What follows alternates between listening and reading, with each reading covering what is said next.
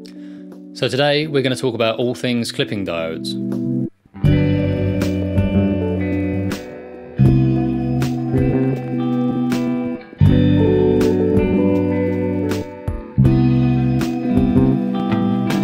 So, most of you will be familiar with what clipping is on a broader term. Pretty much every guitarist has used some kind of pedal or amp that will clip their signal. But for those that don't, in a nutshell, it's basically when you take a nice smooth sine wave, which would be a perfectly clean guitar signal, for example, and you start chopping away at the top and bottom of that sine wave. Clipping is also what's broadly known as distortion. I won't go all the way back to the beginning and give you the full backstory of distortion and guitars because we'd be here all day. But it kind of goes back to like the early rock and roll years where people would turn up guitar amps super loud and they'd basically break up because they were being pushed past their limits. The tubes were, working harder really than they should be, and the guitar signal would break up, and that's what kind of became known as that early rock and roll sound. Obviously, playing amps loud is fun, but it's not practical for a lot of people, which is why a lot of amps now have more gain staging built into the preamp, or some Marshall amps, for example, also have clipping sections put in, which we're about to talk about. And then obviously you have pedals. Pedals are a perfect way of creating a distorted sound at any volume that you want. And a very common way of adding clipping or distortion into pedals is by using clipping diodes. There are three main things that we're going to look at in this video, and that is forward voltage of a diode, symmetrical versus asymmetrical clipping, and hard clipping versus soft clipping. So let's dive straight into forward voltage. A typical guitar signal, depending on what pickups you're using and how hard or soft you're playing, can range between about 1 and 4 volts. And for this example, we're running into a perfectly clean, wide open amp. There's no distortion or anything going along. It's as clean as it can be. So what happens when you have a circuit that has clipping diodes in it that's stuck between your guitar and your amp is the diodes that are used for clipping have a lower voltage than what your guitar signal is putting out. So for simplicity's sake, let's just say that your guitar signal is putting out 3 volts, but the diodes that have been used in this circuit, their forward voltage is 1.5. Your signal is going to peak that quite easily. Obviously here I'm ignoring many other variables like any other pedals in your chain or the rest of the circuit that those clipping diodes are built around. But this is just to give you a broad overview of what they do. So there are typically 3 types of diodes that are commonly used in guitar pedals for clipping, and they are germanium diodes, silicon diodes, and LEDs. Though you can also use other components like transistors and MOSFETs if you configure them correctly. They can also be used as clipping diodes. Germaniums have the lowest forward voltage, typically around 0.3, so very low. Silicons obviously vary widely because there's so many, but around the 0.7 kind of mark.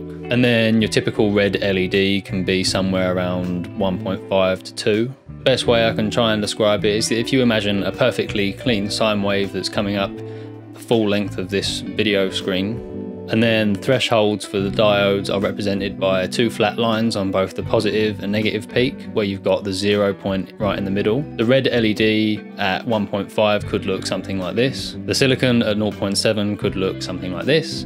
And the germanium could look something like this all the way down there at 0.3. So in practical terms, what does this mean? Well, it means the lower the forward voltage, the more compression, distortion you're going to get on that signal, and also the lower output volume you're going to get the other side. So many of you that are aware of our pedals will be familiar with our fondness of clipping diodes, in that we have rotary switches on almost all of our pedals to give the user some different options to switch between. And that's what we're going to take a look at right now with the American Geek. So the American Geek, as you're probably aware, is a Big Muff based circuit. So the Big Muff circuit actually has 2 sets of clipping diodes, but most Big Muff based circuits that let you swap diodes will be looking at the second stage, as that's the one that makes the more drastic difference to the sound.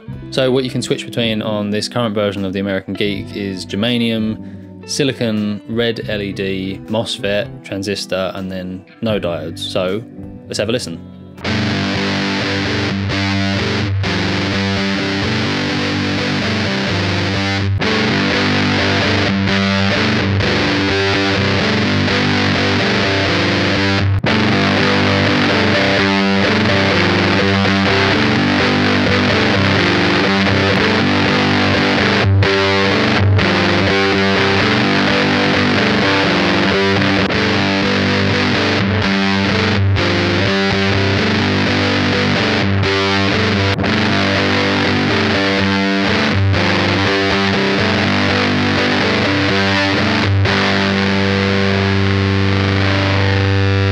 Next up, we are going to talk about symmetrical versus asymmetrical clipping. So symmetrical clipping basically means that you've got the same forward voltage or the same diode at either side, whether it be one or two of each side, but they're facing opposite directions, and they're clipping the signal on the positive side and the negative side of the sine wave evenly.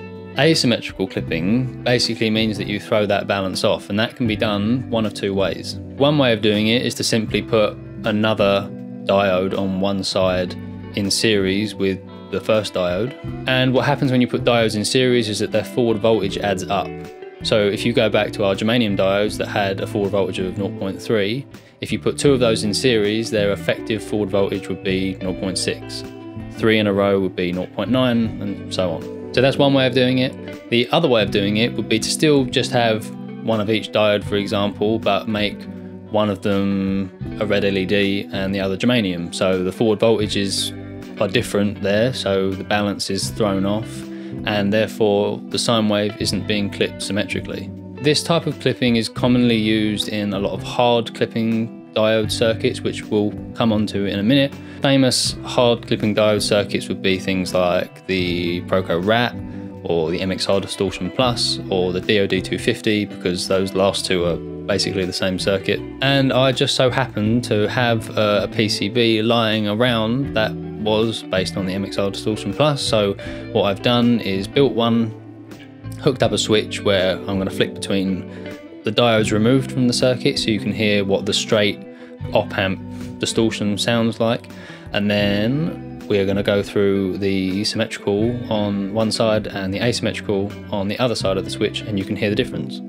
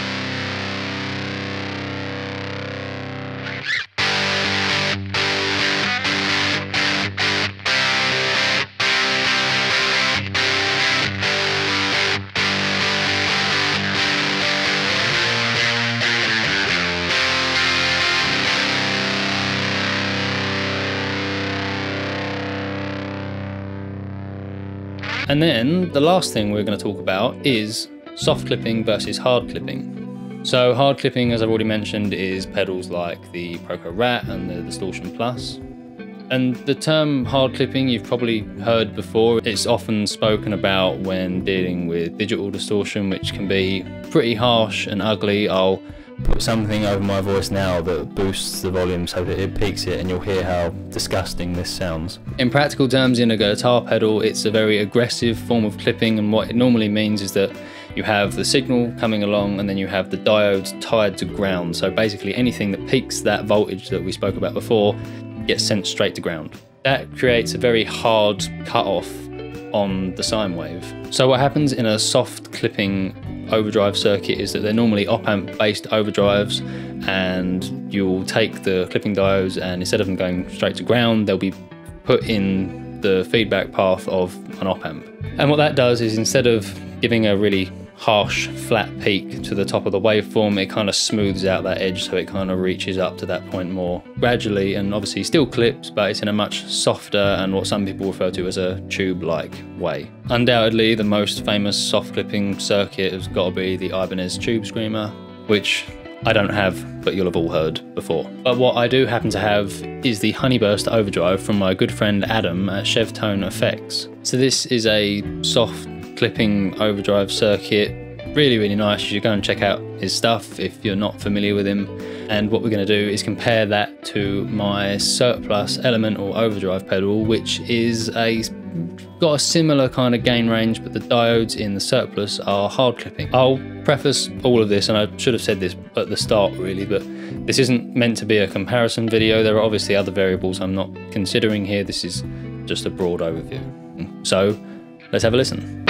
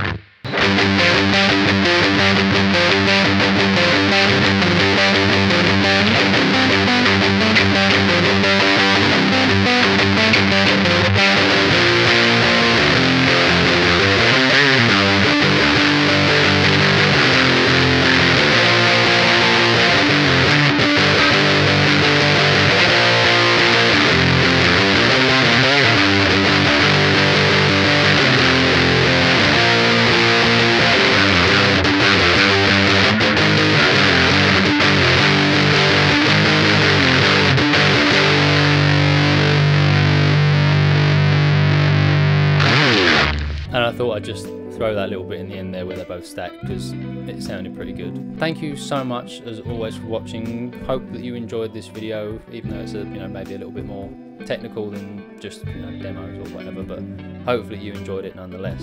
Don't forget to like, comment and subscribe to our channel if you haven't already. As always, please head over to Facebook, Instagram, Twitter and check out our social media pages. And we'll see you next time.